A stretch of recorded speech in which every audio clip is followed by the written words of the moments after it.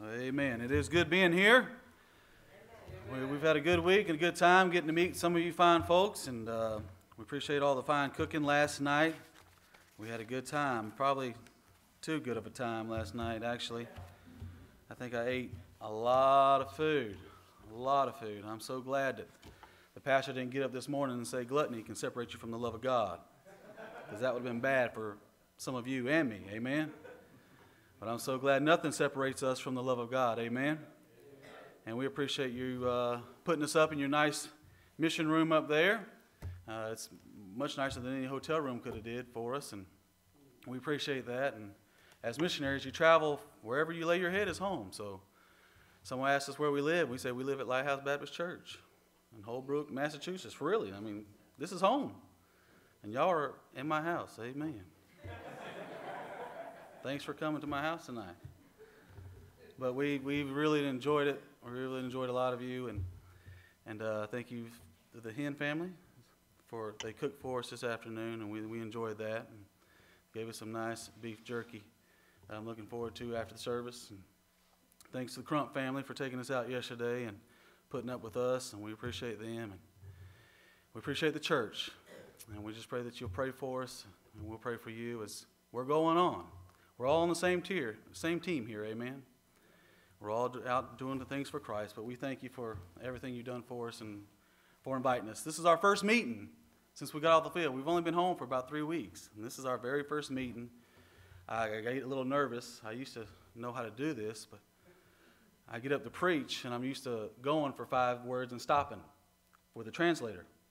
So when I got back here, it's hard to get back into the root of things, because I like to preach, but it's hard to, I got to start preaching in English again, and it's hard for me to get going and stop, and going and stop. So I'm trying to work through that, so maybe a couple more churches I'll have it down. I just pray that y'all bear with me as we get through it. But I thank you again for being here and being here on Sunday night. Amen. It looks like a good crowd. I appreciate that. I appreciate that good singing. You know, I hear songs like that. Here am I, Lord, send me. You know, I hope that when you sing songs like that you truly mean it. You know, A.W. Tozer said, Christians don't tell lies, they go to church and they sing them. That's a profound statement, friends. We sing songs like that, here am I, Lord, send me, but we really don't mean that. I used to lead singing before the Sunday school hour in Tabernacle Baptist Church in Arlington, Texas, and I'd get up and sing songs like that, and I said, if you don't mean this, I don't want you to sing. Just sit right there and watch everybody else sing. We sing, here am I, Lord, send me. Do you truly mean that? From the bottom of your heart. If God told you to go to Africa tonight, you would say, I'll go. Or Croatia or China. Do you really mean it? You ask yourself, there's so much doctrine and convicting words in these songs that we sing. And they just prick our hearts. We sing untold millions, still untold. Let the light shine. Rescue the perishing, care for the dying, amen? Let the lower lights be burning. But we really mean those songs that we sing. I pray that they'll become a part of you and want to change you. 10 years ago, it was during our mission conference, just like this, that God called me to be a missionary. You know, it wasn't so much to the preaching. You know what it was? It was a song. They take hymns and they put mission words to them. They sound just like the hymns, but they put mission words to them. And then some of those songs, man, they were just so convicting. And it was like, I remember one verse, it just resonated up and down my soul. It talked about reaching the lost, and they'd never heard before, and it destroyed me. And it's just through the singing. So I hope when you do come and you sing, you truly mean it, and sing from your hearts. All right, that was free, amen. All right, if you have your Bibles, I want you to turn to 2 Kings chapter number 7. 2 Kings chapter number 7. This is probably one of the greatest mission stories in all the Bible. I believe. I'm biased. I'm a missionary. I think every story is about missions. I believe if you take missions out of the Bible, all you have left is the cover. Amen? From Genesis to Revelation, it's all about missions to me. But this is one of the greatest mission illustrations in all the Bible, and I hope you agree. Maybe you'll agree after the night is over. We're going to begin reading in verse number 3, but we're not going to read yet. We're going to read 2 Kings chapter number 3, and then we'll stand. But before we read, I want to bring you chapter 7, 2 Kings chapter 7. I'm going to bring you up to speed on where we're at in this story. So you'll get the gist of it. You'll understand what's going on. This story takes place in the times of Elisha. And the Bible tells us that Ben-Hadad is king of Syria at this time. And Syria is getting ready to go against Samaria. Syria doesn't like the Jews. Nothing new. We see it today. It always happened. It's happening here in the Bible times. If you were to look back in 2 Kings chapter 6 and verse 24, we'll just look at that before we stand. It says, "And it came to pass after this that Ben-Hadad, king of Syria, gathered all his host and went up and besieged Samaria." Now this is what I believe he did. Ben-Hadad, we'll take the tip of this microphone. You see it up here? We're going to pretend the tip of this microphone is the city of Samaria. Okay? What I believe what Ben-Hadad did, he took his army and he set up camp all the way around this city. What he was trying to do was he was going to starve these people out. He was cutting off all their food supply, that no food could get in and no food could get out. Nobody could go out and get food. He was going to cut off their food supply, so after they got weak and tired and began to die, Ben-Hadad could take his army in there and take over Samaria with no problem at all. And friends, it began to work. The Bible says that the famine got so bad in Samaria that they were selling donkey's head for 80 pieces of silver. Now, I don't know how hungry you can be to eat a donkey's head. I don't know how much meat is on a donkey head. We were at the hen's house today, and they were talking about eating sheep's head, I believe. Or they eat sheep's head in Africa, South Africa. Well, I may eat a sheep. I don't know about a donkey, all right? A donkey, I just don't know. I don't know if they put it in a soup and stir it around and eat the eyeballs. I don't know. But they're hungry, okay? I want you to understand this. I want you to get the picture of how hungry these people are. It all makes sense. I want you to understand something. These people in Samaria are Jews. And there's certain things that Jews cannot eat. And a donkey is not one of them. Jews could not eat bacon, pork, shrimp, different things like that. I mean, it's been hard to be a Jew, amen? I mean, just last night, Mrs. Crump had some of those nice little wrapped up things with bacon and onion in them. I think I had about 25 of them. All right? Now, if I'd have been a Jew, that'd been a bad thing. All right? But I'm not. All right? But Jews cannot eat certain things. It's unclean. It's an unclean animal to them. But friends, when you haven't eaten in many days and you're starving, you say, forget the law. Bring me some donkey head. Bring me two. Amen? Not only were they eating donkey's head, if you look at verse 25, look at chapter 6 real quick. Look at verse 25 of chapter 6, 2 Kings. "And there was a great famine in Samaria, and behold, they besieged it until the ass's head was sold for 80 pieces of silver, and the fourth part of a cab of dove's dung for 5 pieces of silver." The Bible says they were eating dove's dung. Now, I looked that up, and some commentators say that dove's dung was a nasty vegetable, and that was the nickname they gave it, dove's dung. But some commentators said they were actually eating dove's dung. Now, some of you kids might not know what dung is. You can ask your parents about it later when you get home when you're eating dinner, okay? But I want you to understand, you got to be awfully hungry to be eating some dove's dung, amen? Donkey head with some dove's dung sprinkled on it. That's nasty stuff. I want you to get the picture now, all right? Dinner's in a little while. But they're eating donkey's head, they're eating dove's dung. It got worse than that, friends. The Bible says they started eating their own children. The king was walking through there, and the lady cried out and said, "King, king, help us." He said, "Hey, how can I help you? What's going on?" And she said, "Me and this other lady, we made a deal today." She said, "Today we'll take my baby, we'll boil my baby, we'll eat my baby today. And tomorrow we'll take your baby and boil it and eat it tomorrow. And king, yesterday we boiled my baby and we ate my baby. And today it's time to eat. And she has hid her baby from us. Tell her to bring her baby out here so we can eat." That's a sad condition the state of Israel's in. Brother Glenn talked about it this morning in Sunday school, where they would start eating their own children. That was a great Sunday school lesson, by the way. Amen. It was very good. But that's what he was talking about, just like that. It's going on right now. They're eating their own kids. Samaria, they're starving to death. Now, when we get to our story, we're going to talk about 4 lepers. If you know anything about leprosy in the Bible, lepers could not live within the city limits. They could not live in Samaria, in the city walls. They had to live outside the city walls because they were unclean people. Everywhere they went, their hair was shaved. They had to wear dirty old ratty clothes. And when they saw people, they had to cover their mouths and shout, "Unclean, unclean!" You're talking about a humiliating life. and you have to live outside the city walls. You're outcast to society. Nobody wants to be around you. You're a leper. And friends, the only food that lepers got was usually food from the inside. Maybe they had some family. Maybe they had some friends that would bring them some food, a food basket, maybe throw it at them and give it to them. But during this famine, hey, I already told you what they're eating on the inside. They're eating donkey's head, they're eating dove's dung, and they're eating their own children. So what do you think the lepers have? Man, they have absolutely nothing. They're starving beyond degree. They don't have no babies to eat. They don't have no donkey head to eat. They are starving beyond degree.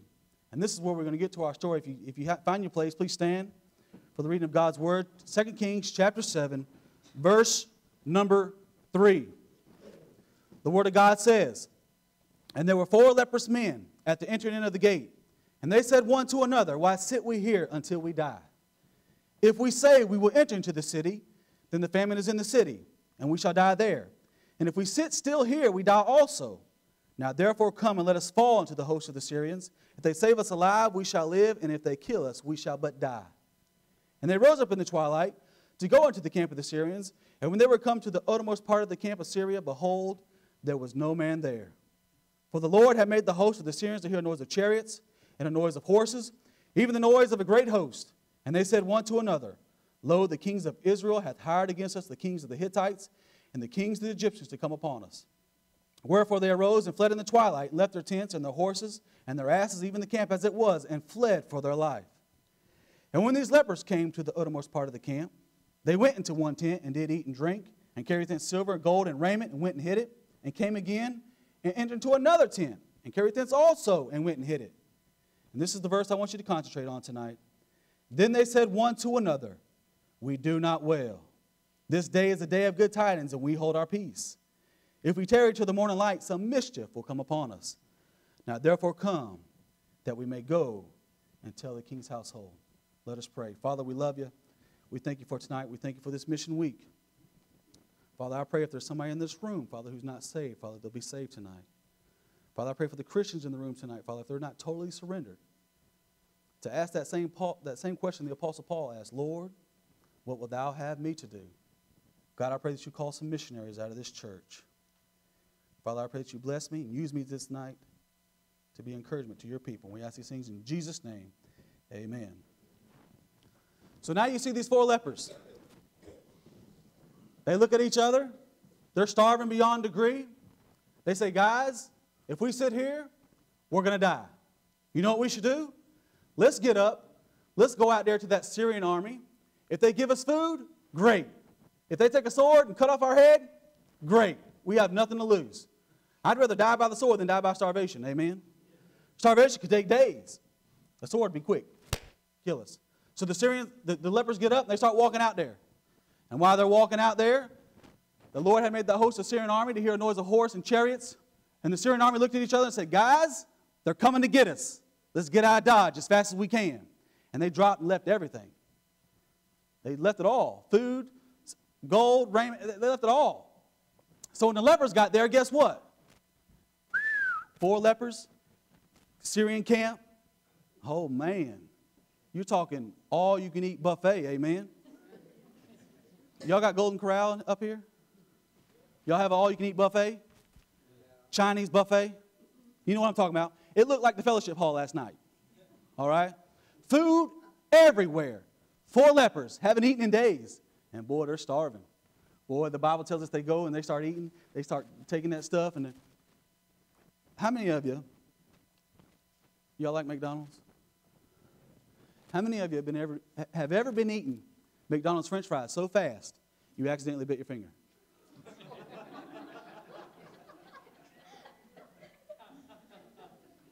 None of y'all have never done that? Y'all pray for me then. I've done it.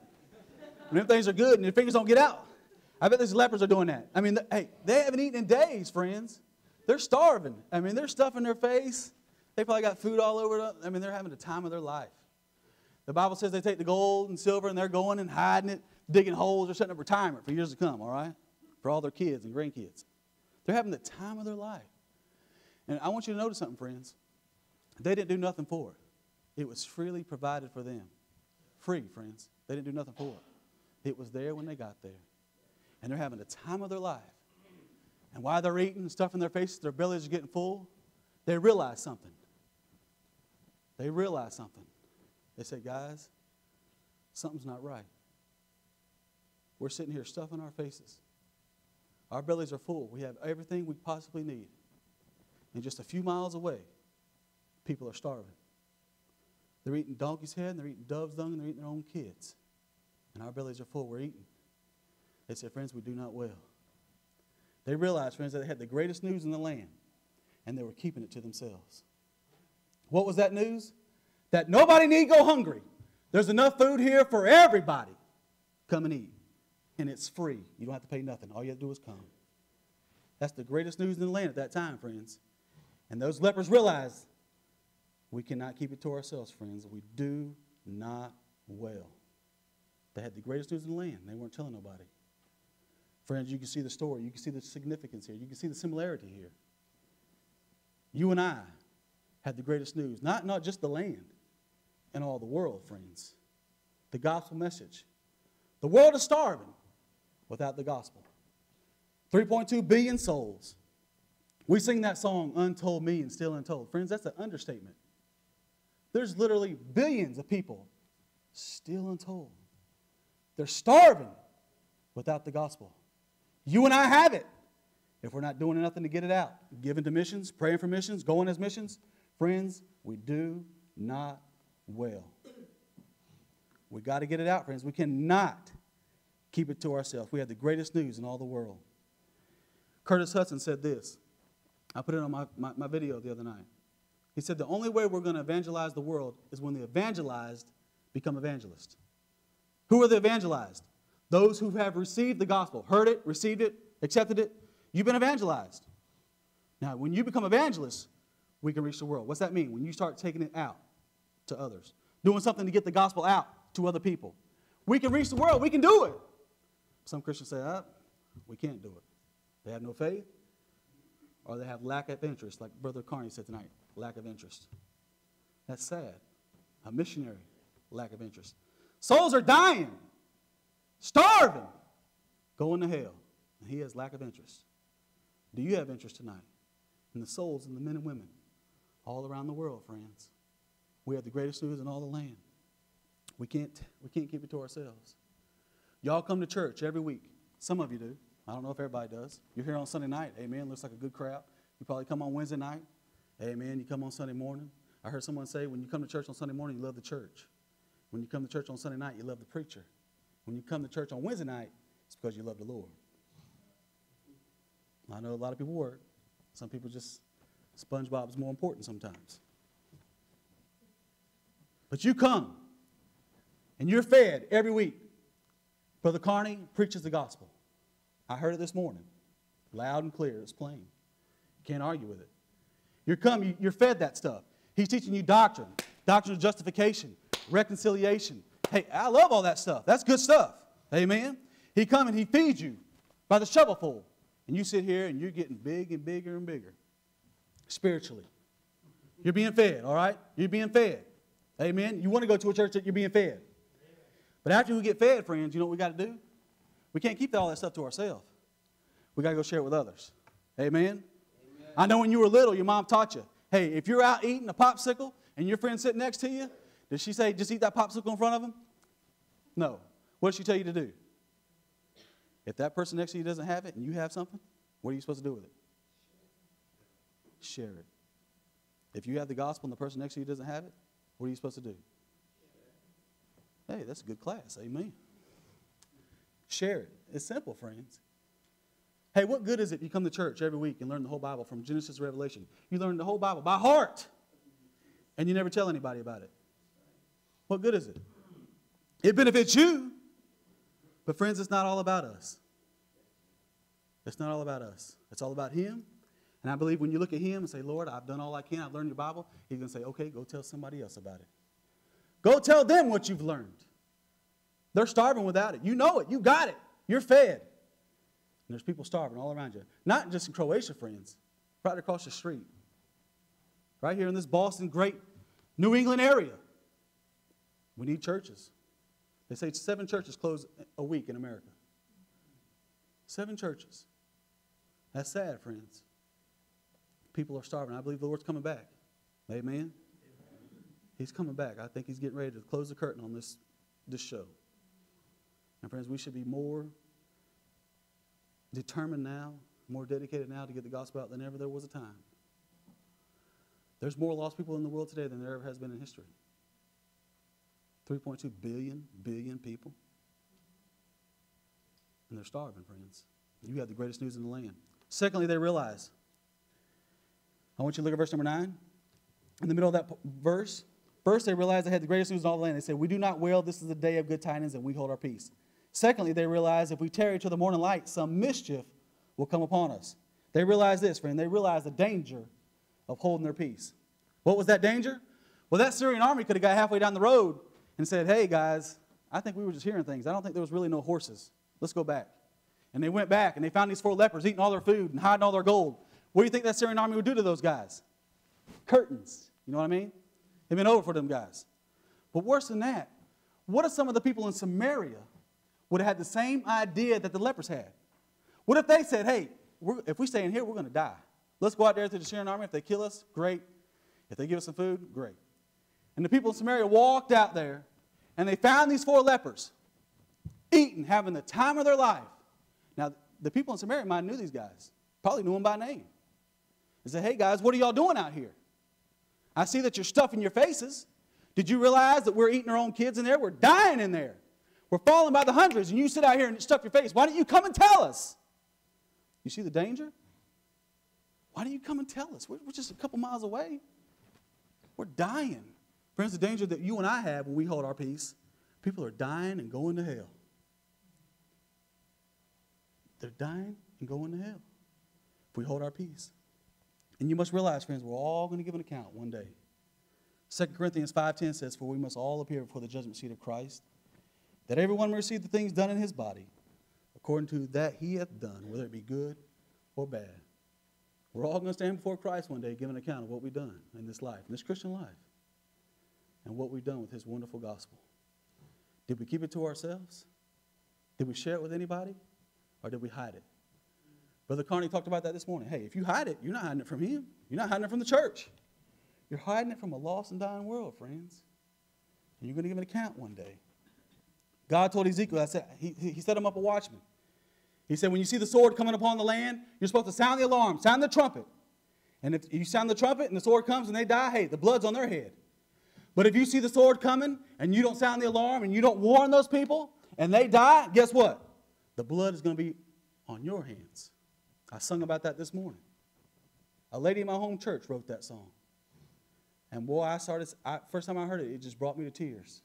I thought, my soul. Now everywhere I go, I sing it. It's a convicting song still today. I never told him. Blood's going to be required at my hand. Paul told the Corinthians, he went there and preached the gospel. A lot of people accepted it. Some people said, hey, I don't want nothing to do with it. And he said, all right, the blood's on your head. Hey, he went out and warned them. He told them they don't have to accept it. His job is to deliver it, to get it out. Whether they accept it or not, that's up between them and God. And Paul did it. That's what he did, friends.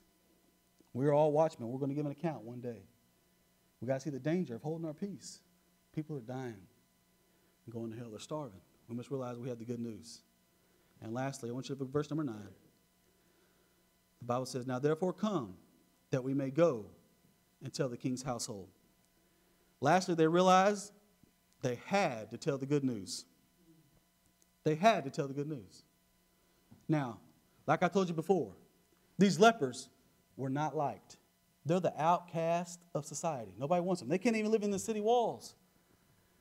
One of them probably said, hey, guys, we got to go tell the rest of the city. And one of the lepers probably said, hey, they don't like us. They don't want nothing to do with us. We're lepers. They're not going to listen to us. And the other ones probably said, guys, it doesn't matter. We have to go tell them. We cannot keep this good news to ourselves. We have to. Whether they like us or not, we got to go. And they win. You and I as Christians, guess what? The world's not going to like you. When you're out there door knocking, passing out tracts, hey, some of those people will not like you at all. They will cuss you. They would say things to hurt your feelings. We used to go out in Croatia. We used to hold signs. The big old bus ministry would come by. The kids, Hundreds of kids would come out of school, and we would stand on the sidewalk, and we have gospel signs. And it broke my heart, some of those kids, those teenagers on those buses. And my sons would be out there holding the sign. And those teens would come by the bus, and they would hold up those gospel signs. Only Jesus saves. For all have sinned and come short of the glory of God. And those teenagers would look at that bus, and they'd give my sons the finger. They'd give me the finger. But it broke my heart to see those peers, the same people their age, giving my sons the finger. They're out there holding up the gospel signs, warning them, trying to tell them that Jesus saves. And all they did was want to give them the finger, laugh at them. But my sons kept going out there. They sure did. I'm proud of my boys doing that. It broke my heart to see the teenagers doing that to my boys. But friends, that's the world we live in. Jesus said, hey, they persecuted me. They're going to persecute you. Friends, they're not going to like us. They're going to stomp. They're going to laugh at us. They're going to tear up our tracks. But friends, we still have to go. We still have to go. These lepers had a have-to mentality. They said, I have to, guys. I have to. It's not preference. It's duty. We must go. We can't stay. I heard a story about a school in Texas. There was a school in Texas where they allowed Muslim kids to pray 3 times a day. And the Baptist kids there, the Christians there, they wanted to have a prayer time, and the school said no. Well, some Baptist preachers got in the stink about it and said, hey, this ain't right. So they went to court. They said, we got to get this settled. The Muslim kids can't pray, and we can't either. So they went to court, and they gave their fight, and the Baptist preachers put up a good fight. But in the end, they lost. They lost the case. And the Baptist preachers that looked at the judge and said, hey, why? And the judge looked at those Baptist preachers and said, it's because of this. Those Muslims have to pray. They have to do those things. You Baptists serve according to preference. And I thought, my soul, you know what? He's probably right. We do serve according to preference. Y'all didn't have to be here tonight. I believe you came because you love the Lord. You don't have to be here Wednesday night. I believe you come because you love the Lord. Some of you come because you feel that you have to come. Because God gave his life for you, so you're going to do all you can for him. You have a have-to mentality. But a lot of Baptists say it's preference. I don't have to, but I don't want to. You're right. Muslims have to do those things. If they want salvation, they have to do those things. We're free in Christ. We can do whatever we want. No, friends. All Christ has done for us, he died for us. We should want to die and live for him. Have a have-to mentality. I have to. The Apostle Paul had it. He said, for though I preach the gospel, I have nothing to glory of, for necessity is laid upon me.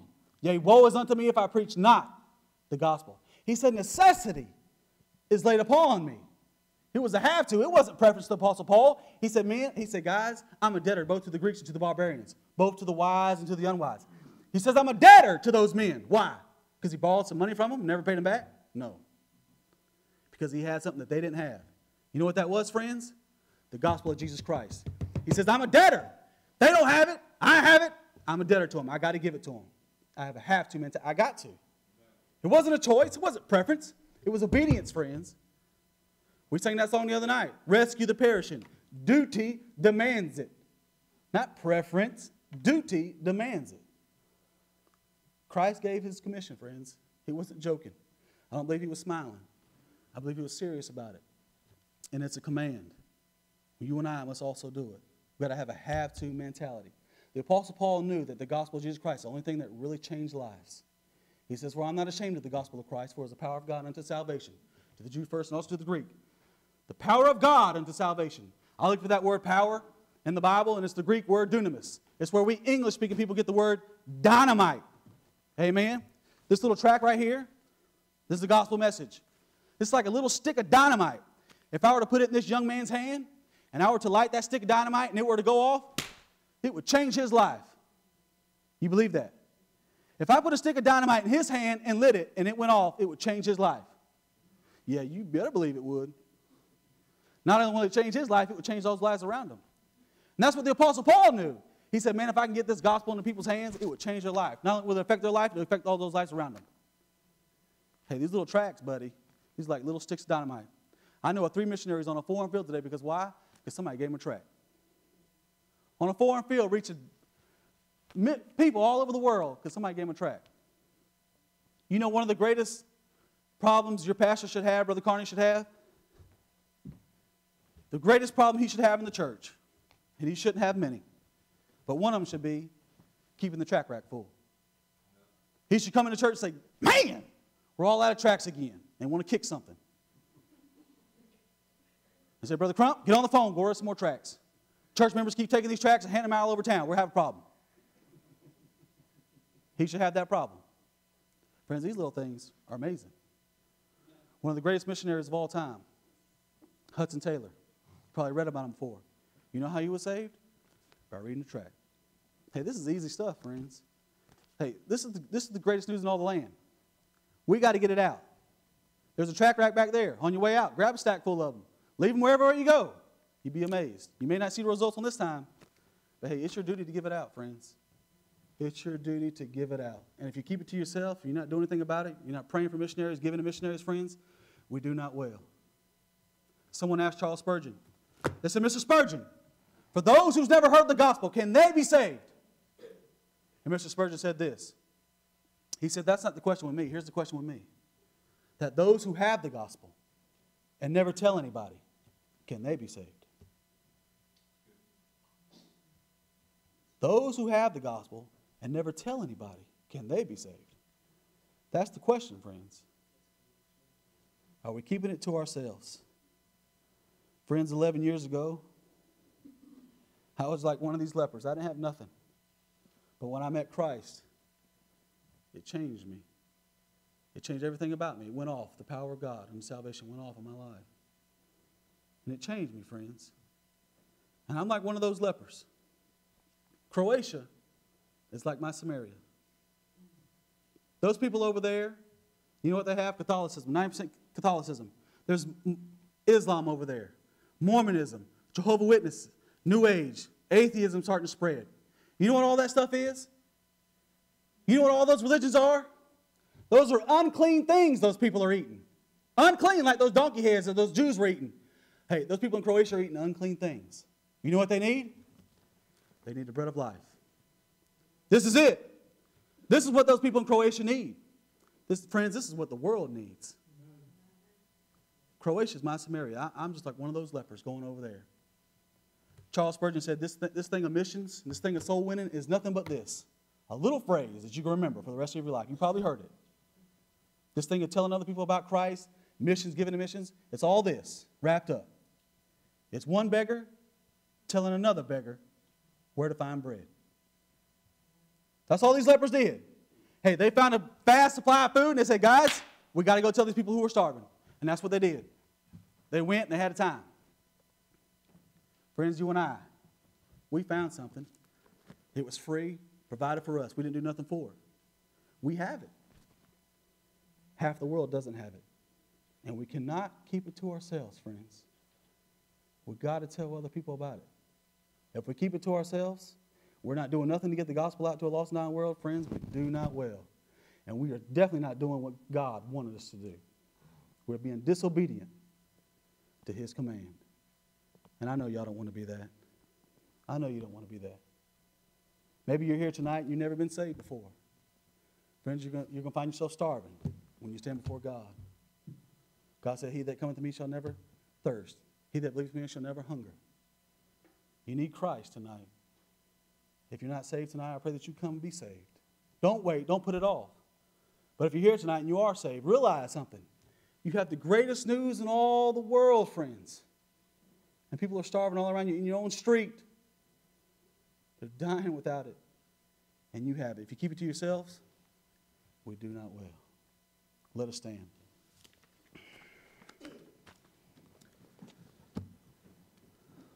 Let us pray. Father, we love you. We thank you for tonight. And God, we just pray that you would just break people's hearts. Father, I pray that you break my heart more and more every day. Give us a